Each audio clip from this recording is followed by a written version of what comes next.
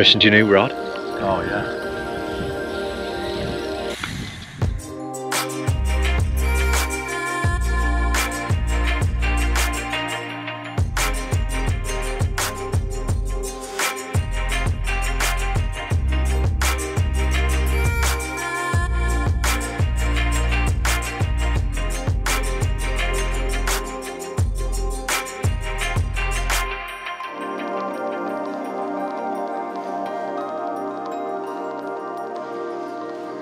Welcome to Fishing Discoveries.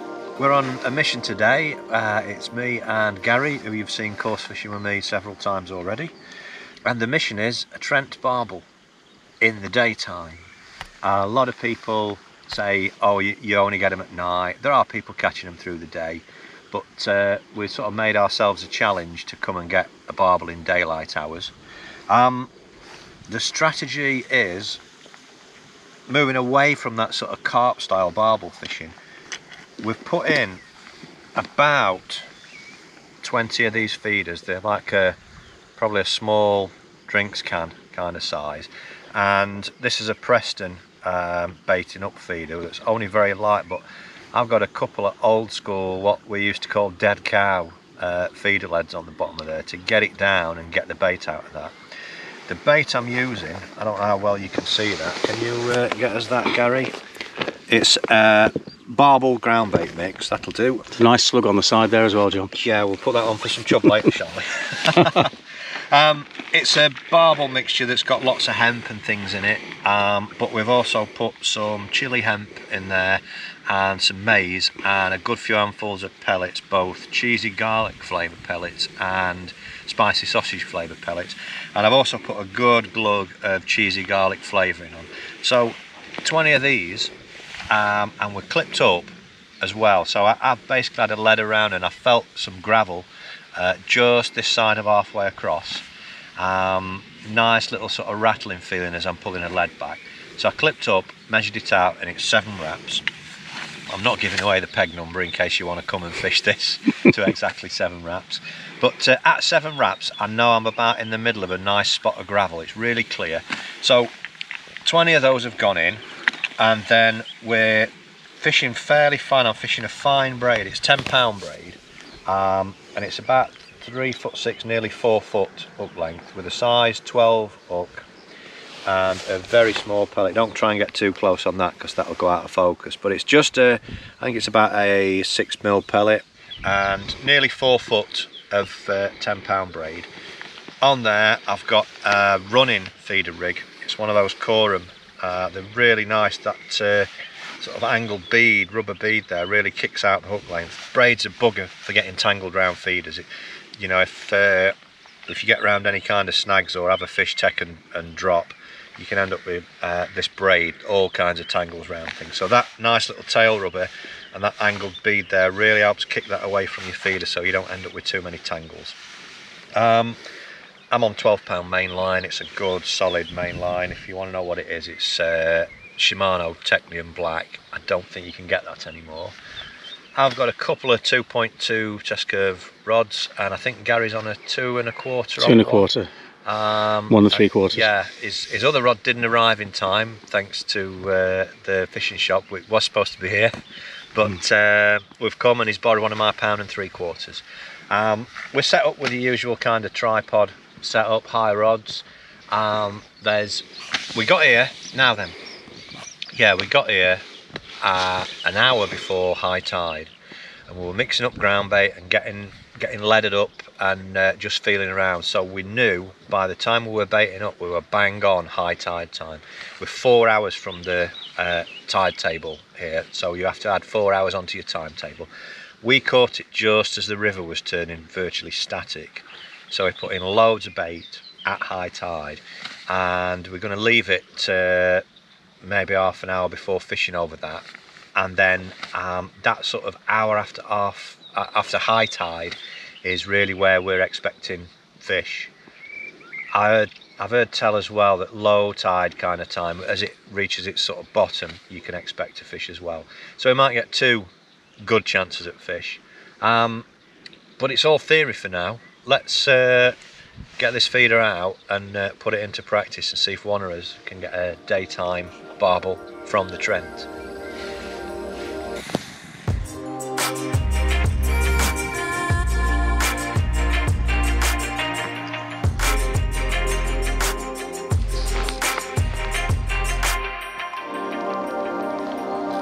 What was the bite like, Gary? 4 foot fucking quick. I couldn't have missed it. Yeah, I Sorry heard. about the language. I heard your drag ripping. I might not be able to film all the way through. If plan's gone to plan, we might be both in at the same time. Big as other days. It's not a chance to wake up yet. Don't forget you're on a stronger rod. There you go.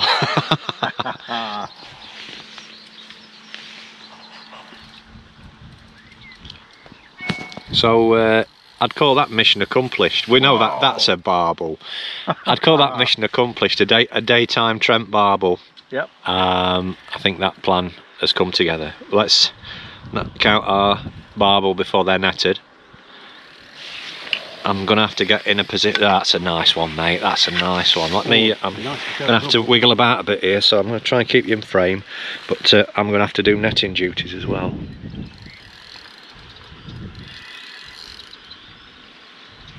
Christian, do you new rod? Oh yeah.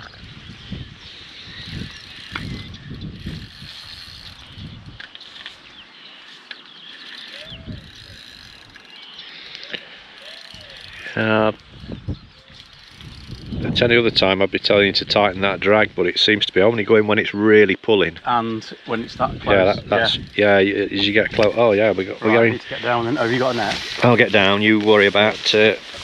Sorry to the folks watching this bit, I'm struggling down a stony bank here. Seen you. Done another runner.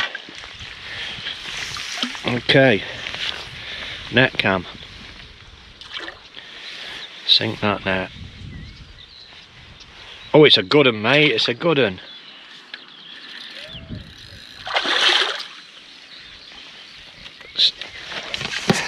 It looks like as good as my last one.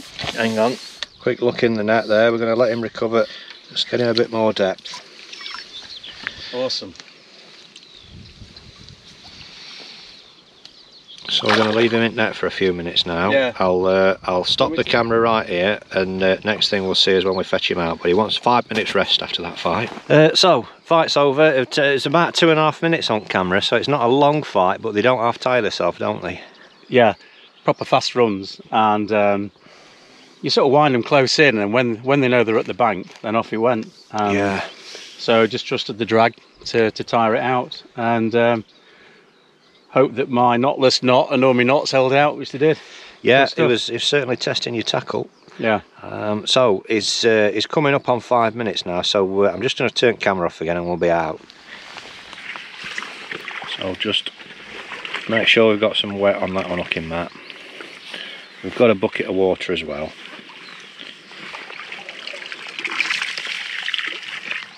That's wet. Where do you want me to, where am I going to put it? Wherever you can put it right behind you there if you want. Or try and get it flat if you can, mate, because what you don't want to do is have it skidding around, tangling itself up. If you need to put it in water, you can put it in water. That's alright, that, isn't it? Got you, yeah, that's plenty good, that. So, nice and careful, just keep your eyes on fish. So these pull out? Yeah. But you don't go out at net at that, that's it. And just keep an eye on his fins. You can let go of that now, you can let go of that. Keep an eye on his fins, make sure his fins are all straight, he's not got one, bent back. Yeah. That's good, and then just up into net and up into cradle. That's it, lay him flat. And then wrap him up with net, sort of cover him with net. And then fold cradle over him, so if he flips, he's nice and shrouded and protected. It's saying £9 1 ounce. Okay. We'll weight stuff again, but we know it's about £2 for what it's sat in. Right. Do you want to do as an old one up for camera? Yeah. Just as low as you can. You kneel down and I'll bring camera down low, mate, because we don't want him.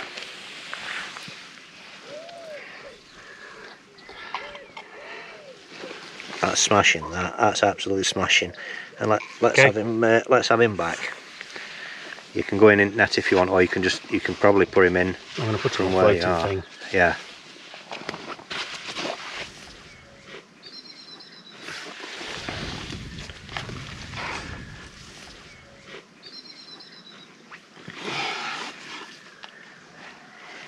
Just come downstream a bit, he's on a bit of a rock there, you'll be able to sink him, that's it, you can get his head in water.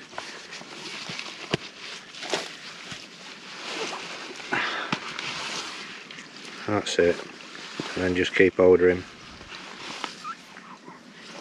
Don't let him go whatever you do. Hey? Don't let him go whatever you do, you want to keep his...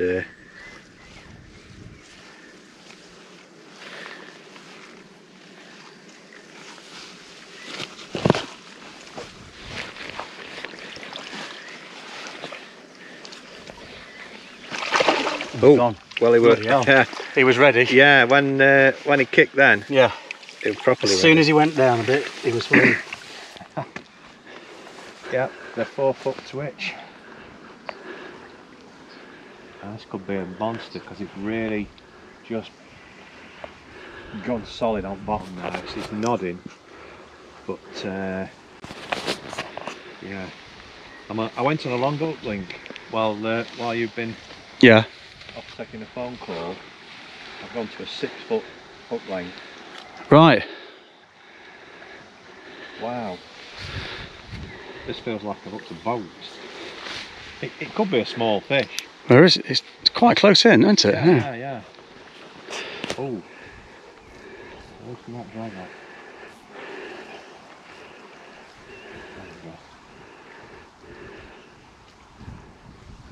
It's not massive, but it's not I think it's sharper.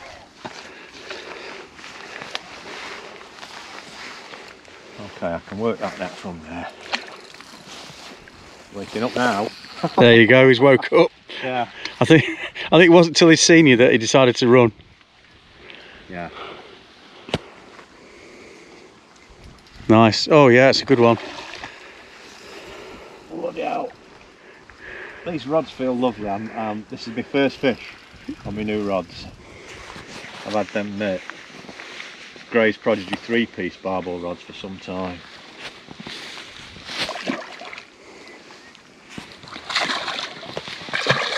Oh no, he's not. I thought he were done, and he's round for another go.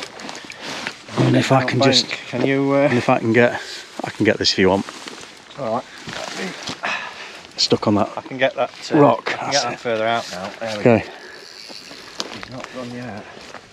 I've got my drag set quite firm. It's only, Yeah. you know, just loosened it off a little bit for this inside edge. So if you get on a short line, if they lunge, you'll just crack off. That's a lovely fish, John. Yeah. That's as good as that 8-pounder I had the other day. It might be more. It's hard to say though, isn't it? Yeah. I think it's a good 8 or 9. Well done, mate. Is it in the net? Well done. Passes your rod if you want. Yeah, go on. Just stick bait runner on. Watch it, 'cause it's a massive long hook length. Get camera on while I'm resting in there. That's it. Thanks. Yeah. He's still got some life in him, so I've not completely knackered him out in the fight there. But I'm still going to leave him a good few minutes to rest. They're on strong tackle and we get them in relatively quick compared to someone who's on like 8-pound line or something. Yeah. You know, we're fishing 10-pound uplinks and 12-pound line. And quite strong hooks. Yeah. Thick hooks. It's made my arm and shoulder ache. It's not a long fight, but it would, yeah, like trying to stop someone running away. Yeah, it's intense. Yeah. Yeah, he looks fairly content there. He's upright. But yeah, let's turn camera off. We'll get up weighing gear together and we'll come back with let's see how big he is. We've got a rough idea. What we're at 3.1. 3 pound 1 ounce for the actual gubbins that it's all sitting in. So I'll let you read it off to me. What we got there? 11. So that's 7, 12, nearly 8 pound. 7, 3. 9, 8, and it's £8.10. Isn't it? 3 pound It 1 was off 11. 3 pound. Sorry, yeah. Listen to us with maths. Yeah. We were off that day. They did maths at school.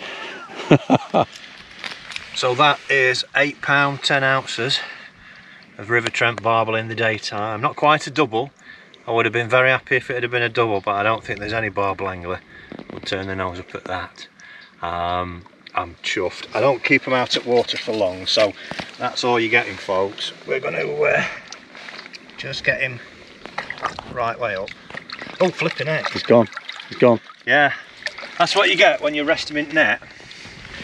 If you stopped it. No, okay. I'm panicking there. If you rest them in net for a good 5 minutes, straight after fight, so their head never comes out at water. I think that's key to barbel fishing. There's so many people who are eager to get them out for a picture and get them out and get the hook out. And they've got unhooking mats and all the rest of it, but they don't give them that rest. Barbel are like sprinters and they absolutely blow themselves out, so they need a few minutes to recover. You know, it's not rocket science, just that resting net. You saw that, I was ready to give him a couple of minutes of support, but as soon as his head was nose down in water, he was kicking and he took off. He's absolutely fantastic fish. I'm well chuffed with that, one each. Well done, mate.